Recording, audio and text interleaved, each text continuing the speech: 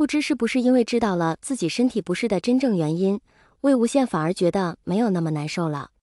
知道魏无羡受不了油腻荤腥的东西，又因为在老婆婆那儿耽搁了太久，错过了晚饭，店家特意做了一些清爽解呕的小食送到魏无羡房里，好歹是让魏无羡有了些胃口，正常的吃了顿饭。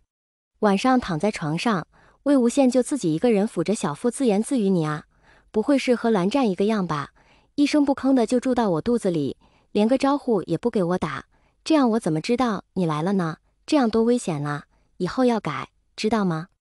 说完又笑了，也是我不好，不能怪你，我怎么能那么粗心呢？给你道歉，以后不会了。看到自己留在枕边的墨娥，又说你乖乖的再等几天，过几天我们就回去见你父亲。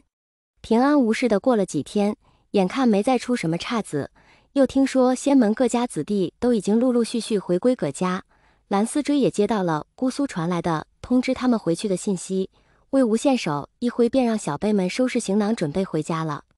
一群人开开心心的准备回云深，却突然看到两个中年男子慌慌张张的跑到客栈，进门就开始喊仙人救命。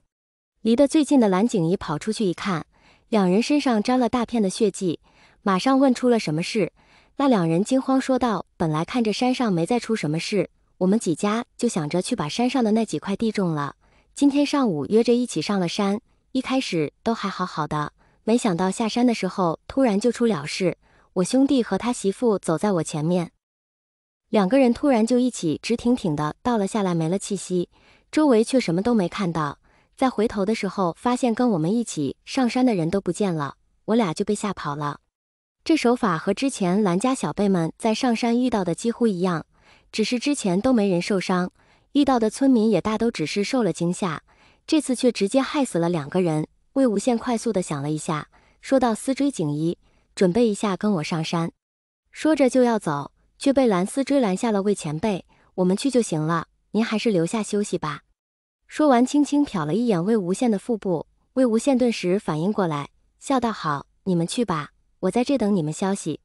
等小辈们都出了门，魏无羡坐在客栈楼下进门的桌旁等了一会儿，却突然觉得这事儿有些奇怪，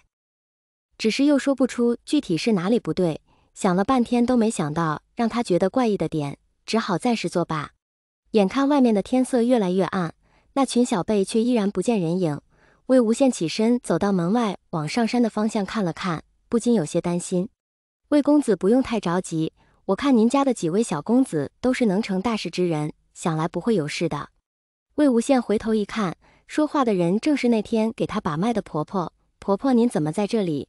婆婆笑道：我来给我家老头子送点东西。魏无羡一怔，须臾又反应过来，您是这家客栈的老板娘。老妇人微笑着点了点头。公子还是进去等吧，小公子们本事不差，一定不会出事的。魏无羡听了劝，转身回去。刚要坐下，就看到了坐在角落里的回来报信的两名男子，在看到他们衣服上的血迹后，终于才明白过来，刚才他到底是觉得哪里不对，马上就警觉起来，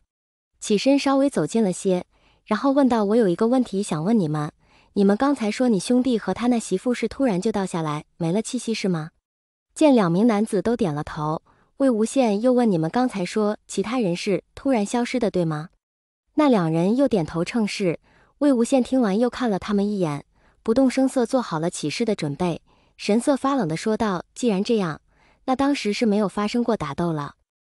而且照这么说，你们根本没有反抗或挣扎的余地，那你们身上这么大片的血迹又是从哪来的？而且据我所知，那山上草木茂盛，乱枝横生，上山下山只有一条细窄的小道，既然你们是受了惊吓往山下逃窜，一是又怎会如此完好无损？还有，既然受惊过度，说出来的话又怎会如此顺畅，条理清晰？两名男子见被识破，对视一眼，瞬间就眼冒黑气往魏无羡身上扑去。魏无羡早在与他们对话之时便早有防备，一个闪身躲过了攻击。几人突然打起来，让客栈里顿时尖叫声一片。魏无羡喊了句：其他人快离开这儿，抬手照来，随便就迎了上去。客栈里地方狭小，东西太多，施展不开，魏无羡又不想损毁物件，几个翻腾旋转便将两个东西引到了客栈外。两个邪物不知是由什么化成，不仅速度极快，力量也不弱。魏无羡接了几招，便发现出了客栈后2个邪祟的力量增强了不少。好在他意识一般都能冷静应对，手上速度不减，脑子还在飞速运转，猛然想起打起来之前2个男子都是坐在光线较弱的地方，这东西畏光。想到这里，魏无羡立马急退了几步，不得已又回到了客栈里面。